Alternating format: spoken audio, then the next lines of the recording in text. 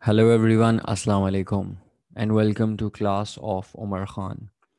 This video is about section 4 of paper 1, which is First Islamic Community.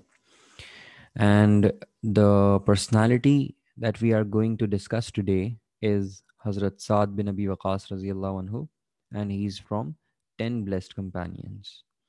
Hazrat Saad bin Abi Waqas was born in 593 AD in pre-Islamic time. He was not satisfied with his previous religion, and he always had this thirst, and he always had this in mind that he wants to look for ultimate truth.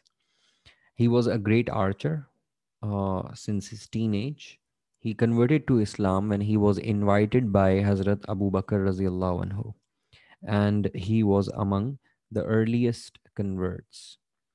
Just like other companions, he also faced opposition and persecution, but he remained steadfast.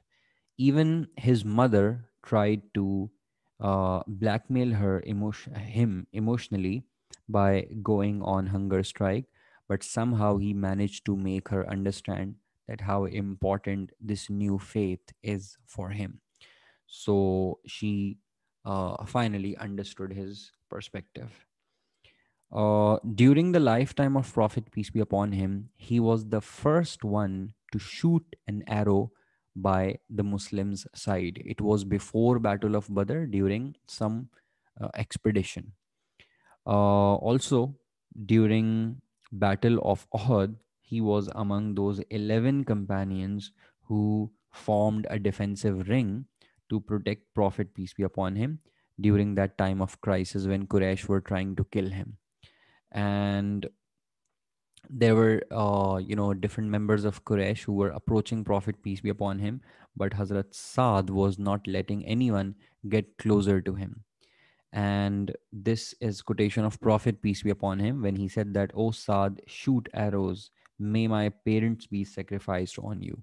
So this is one of the greatest honors, that even Prophet, peace be upon him, said that my parents to be sacrificed on you.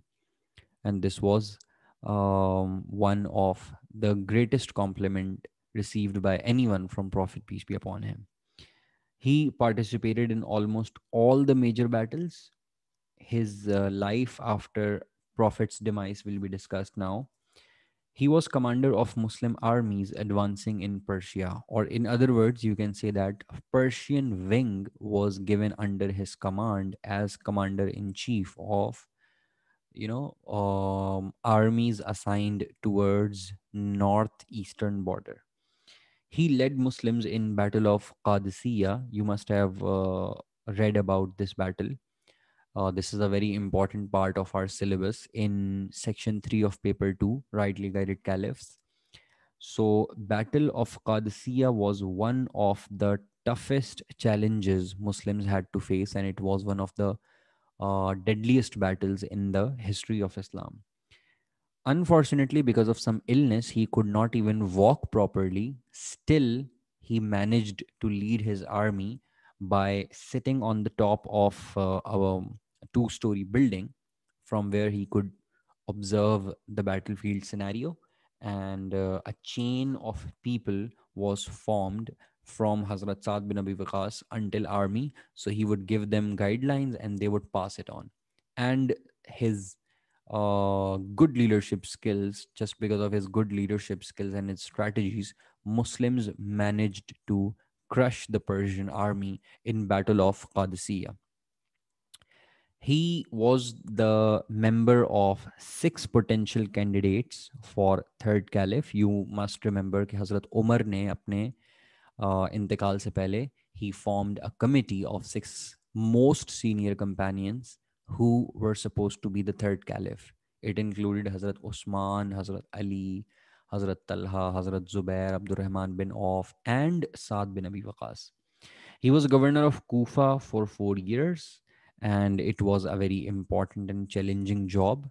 And he also faced some challenges. Some people put false accusations on him, but Hazrat Omar and everyone else knew that he was beyond all this.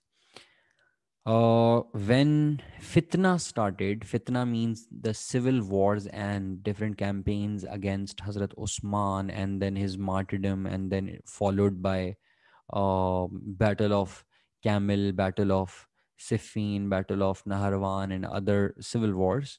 Hazrat Saad bin Abi Waqas distanced himself from all these activities, and he did not participate in any of these. Once he was invited by someone that you should participate in this civil war. He said that I will not participate in these civil wars until I get a weapon who could identify the believer and non-believer. So until I don't actually know and I'm not sure about someone that this person is a disbeliever, I cannot kill him. So which is why he distanced himself, and he was just living in some outskirts.